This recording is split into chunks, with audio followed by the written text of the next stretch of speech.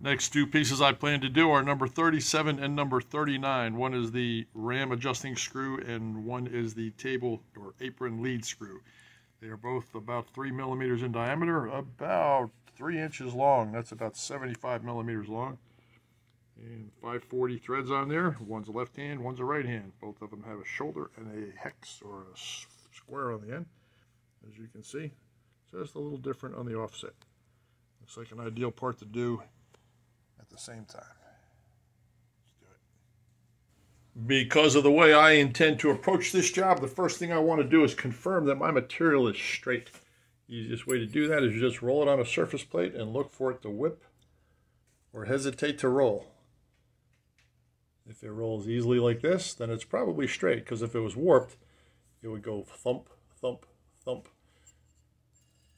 So a nice smooth roll like that is a good thing.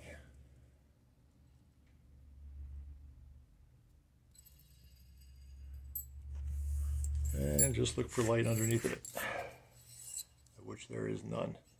So this is a safe part to advance out of the collet and turn in segments, which is exactly how I'm going to handle this.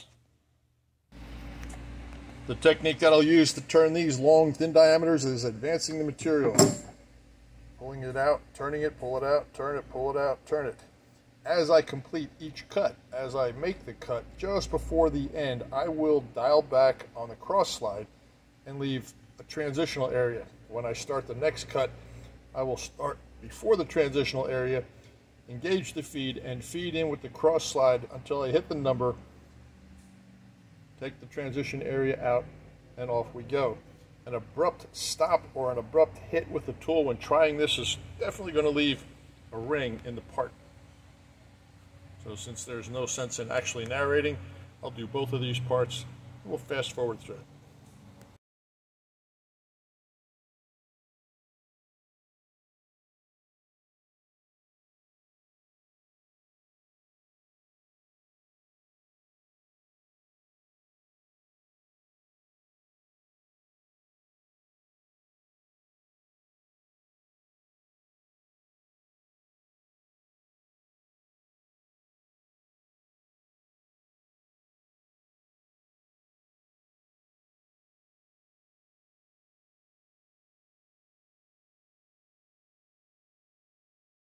Just for sake of a clearer explanation of what I said before, as I turn these diameters, this is where it runs out from the roughing cut, and right about this area here is where I start to retract my tool. So if you were to put this on a comparator and blow it up, you would see a very gentle taper right there. Where the tool is right now is where I will begin the finish pass for this section back here. As the tool comes in, I will, as the carriage starts to move, I will dial into my finish number and be to the finished value on the dial by the center mark. That way I take the transition taper out and continue with the finished diameter. I will do the same taper out right about there.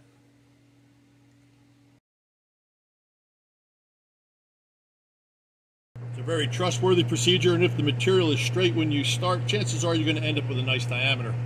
Any transition marks or differences you feel can easily be taken out with a quality file, and that is probably what I'm going to do to assure that it's smooth.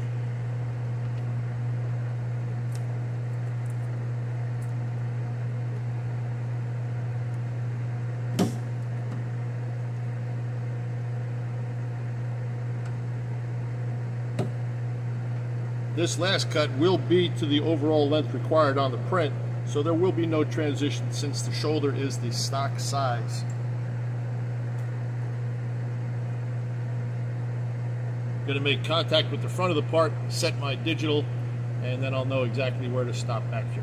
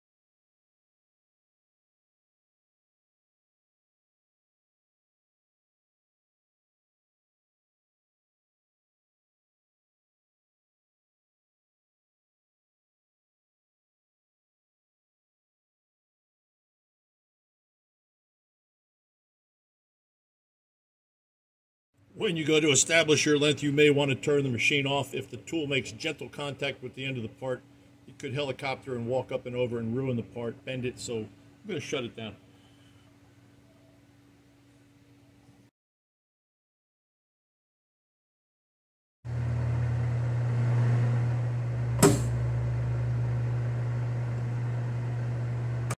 For the flip side operation on these parts, I will hold basically exactly the same way that I just did, turn as much as I can, and then switch to a smaller collet and hold on the already turned diameters to give me the really small shoulder that it requests.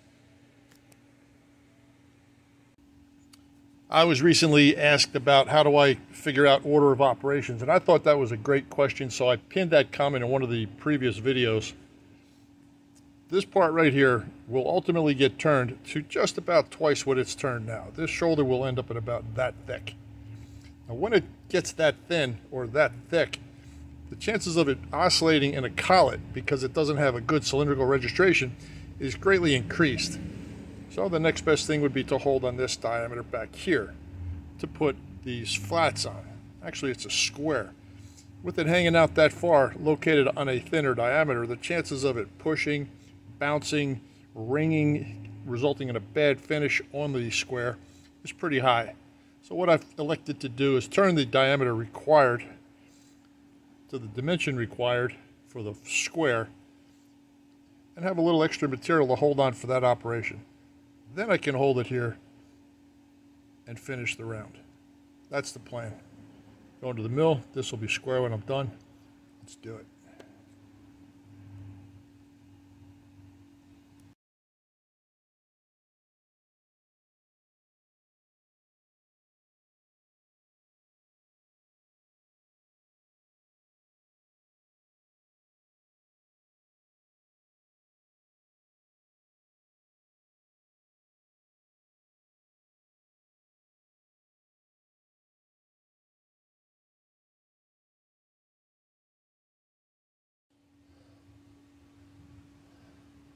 Square features complete on the end of this part.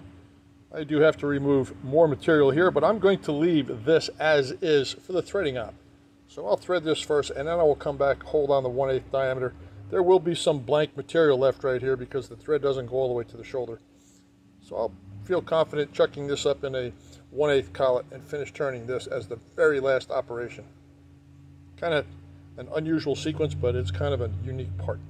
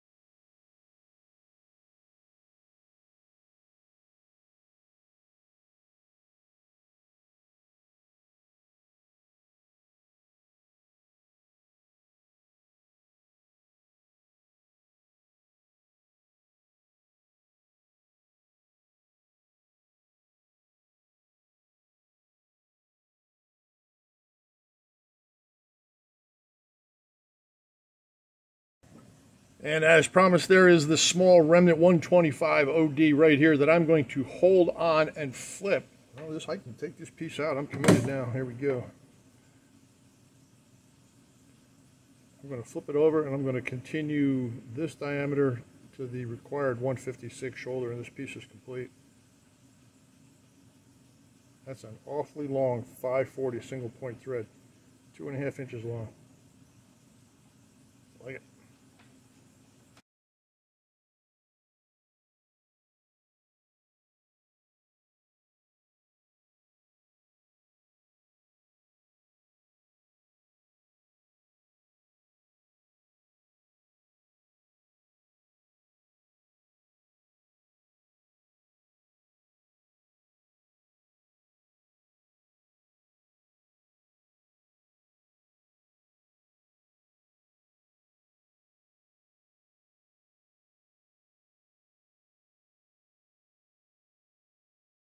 All right, that's a wrap. Let's clean it up, see if it fits where it belongs. Fingers crossed. The never-ending thread.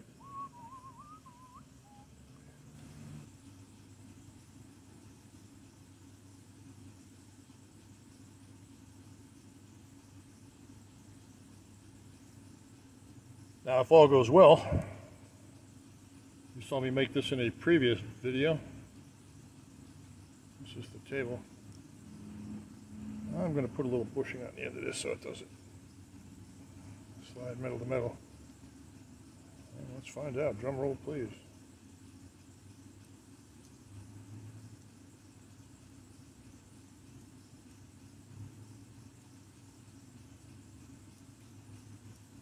It is a left-hand thread, so I am going counterclockwise with this.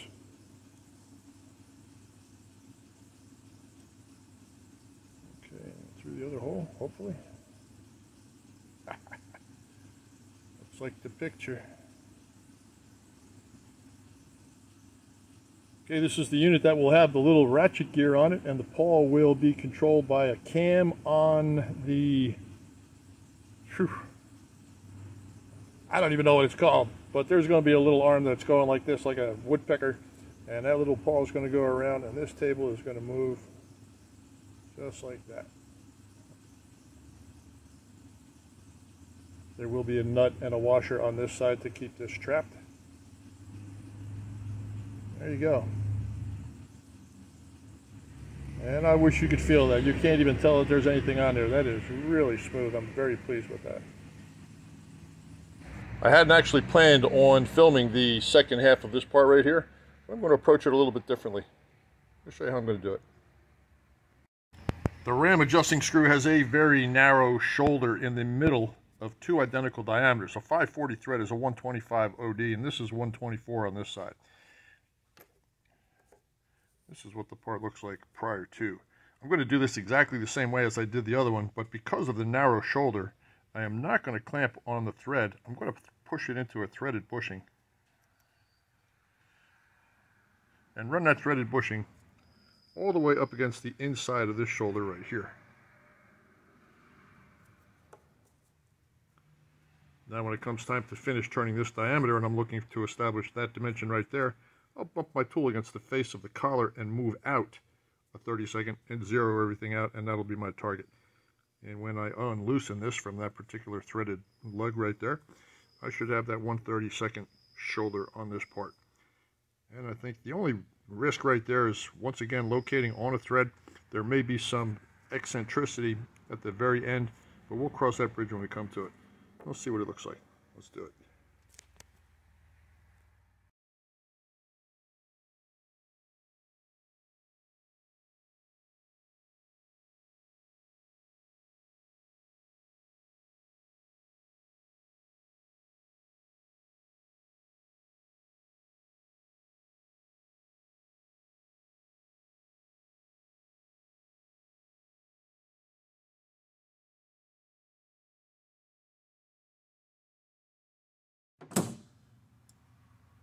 Okay, now I choose not to hold on to the thread, so here we go with the collar.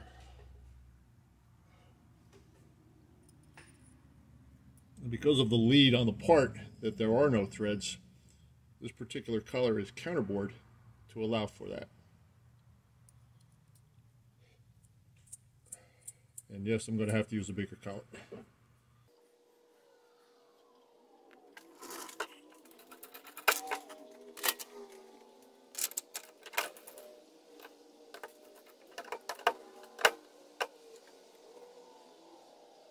I'm going to take a very superficial cut on the face of that collar to assure that it is running true to the machine, and to set my zero for my tool.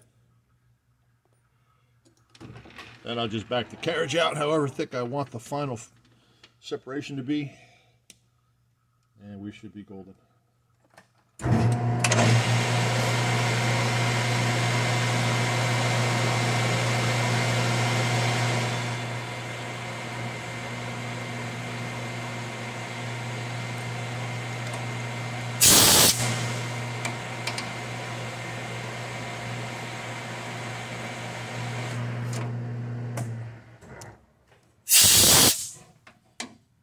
That is now the banking surface for the larger diameter. And all I need to do now is move the carriage out. There we go. Don't forget to zero out your digital before you move the carriage. Note to self.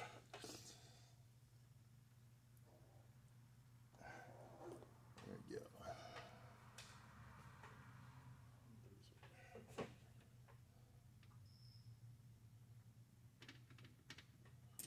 And re-zero everything now.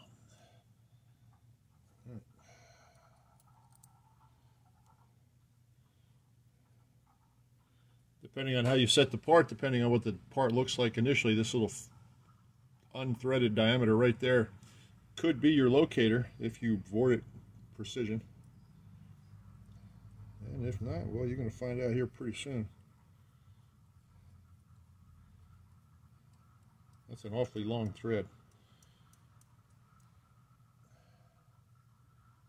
Let's see what we got.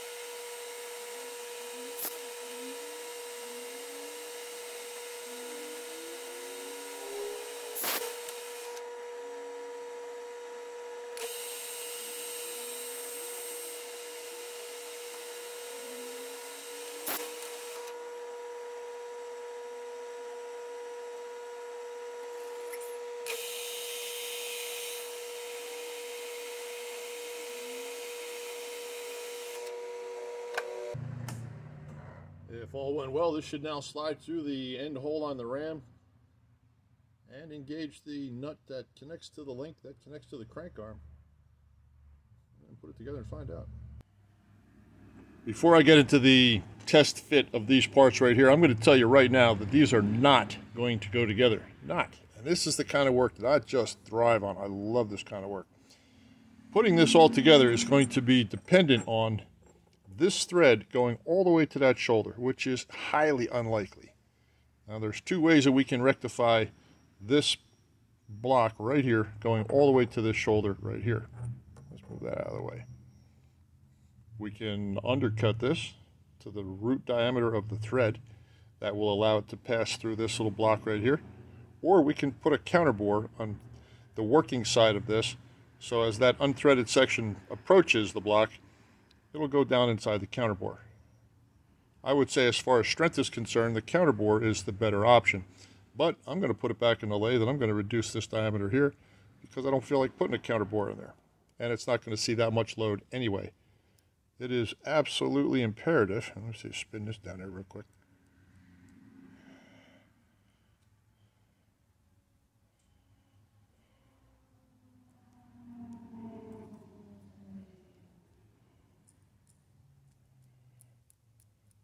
It is imperative that that goes all the way to that shoulder, because when you try to assemble this thing, thread has to be put through there. This thread has to come up through the top, and you can see it just doesn't have enough room to swing, and that's because this is not fully engaged. That will be issue number one. Look out for that if you're building this. And let me show you issue number two. Because there are two. And dimensionally, if everything is done per print, per tolerance, you are going to run into this. under ideal circumstances. Ideal, I mean absolutely spot on, no deviation from the print tolerances either way. The depth of this bottom slot right here where this little guy goes, right there, the depth of that registration surface where this brass piece hits and the center of this hole right here leave you 5/10,000ths of an inch clearance between this flange and that surface right there. So if that bottom pocket is, print tolerance is plus or minus 5. If this is 1,000th off too high or not deep enough, and this is 1,000th this way, then you have a 2,000ths interference fit, and this is never going to get all the way to the shoulder right here. Let's prove that.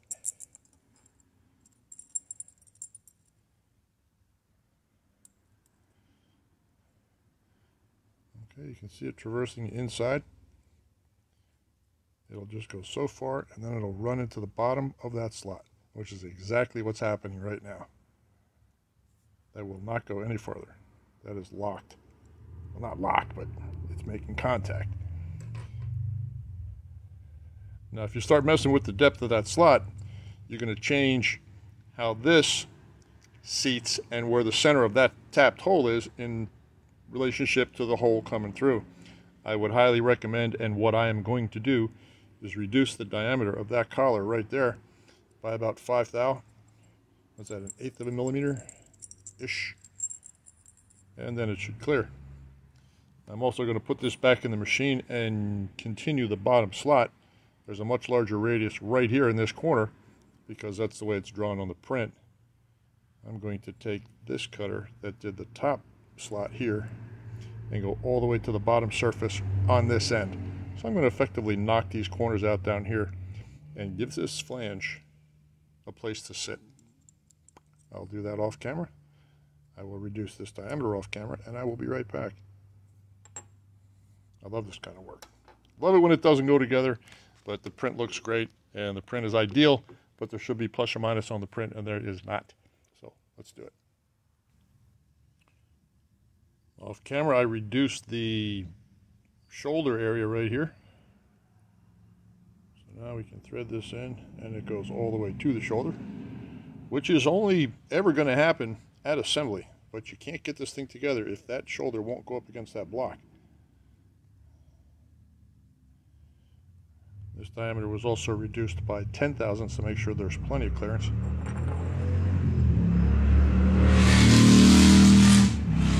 And yes, it is Saturday here in Texas. That's a great sound. I love it. My bike is sitting outside and I can't wait to get on it and ride home. Anyway, installed. You can see that shoulder bought me enough room to slide this down. Let's engage the hole. Slide it back a little bit.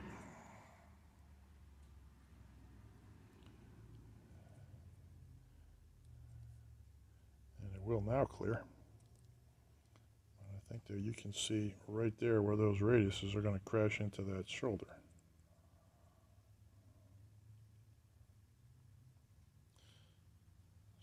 That's the next thing I'll do.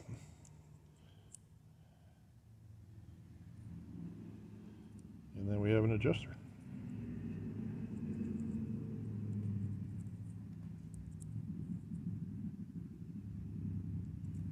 Okay. I'll be back. Those radiuses have to go all the way to the corner, only at the end, just to let that collar seat. And if you're going to say, well, why not come through from the front? Well, because for some strange reason, it's not concentric to the front. And that's quite unusual. But I didn't make the plans. I just got to follow the numbers. Let's go over to the mill and knock that out. I'll be back.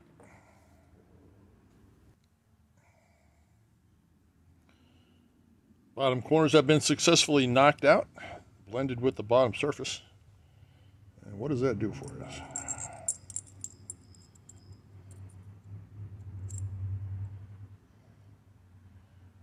See how we have a nice registration now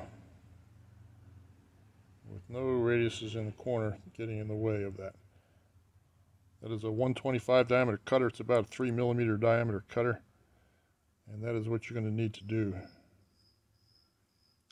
And just to make sure that it goes right up against it, you can see a very small undercut on the shaft as well on both sides. The one on the thread side is to the root of the thread. The one on the other side is just to knock the radius out from the tool. And I think that's a win. Let's put it together. At least let's put this part together.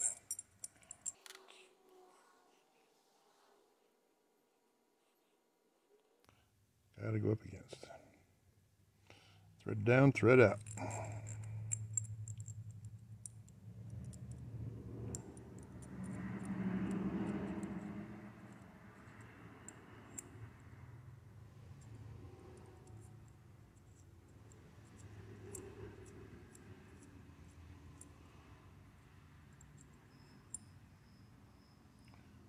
And there you have it.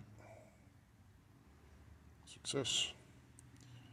Now as you turn the screw on the back, as you put a crank on this, at assembly when this is all done, and you want to change the stroke of the ram. If you don't want to change the pin, the eccentric on the gear inside, you just dial this in, and you can see the stud on top will move. And that positions the ram stroke accordingly.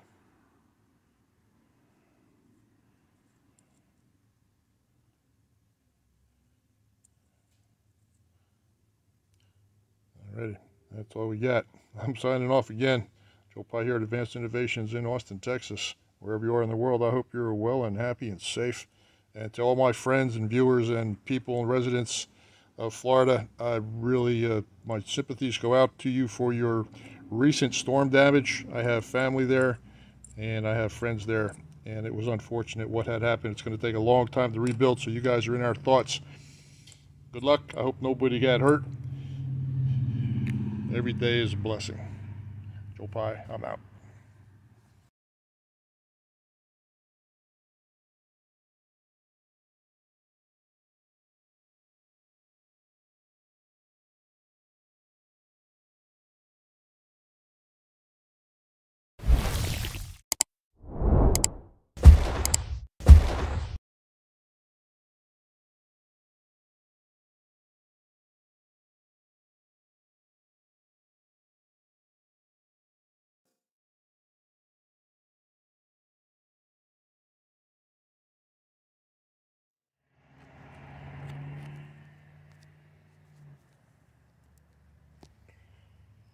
There's what I'm going home on today. This is a 2007 Honda VTX 1800F model.